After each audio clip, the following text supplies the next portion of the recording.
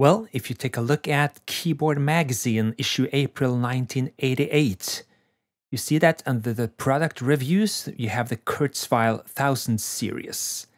And if we look it up inside this issue, you see that Kurzweil has repacked its K250 sounds, the best of the K250, the legendary K250, into 5 different expanders. 4 of them are modules, and the one we have here is the 1000PX, the professional expander, a 24-voice polyphonic module with polyphonic aftertouch as well.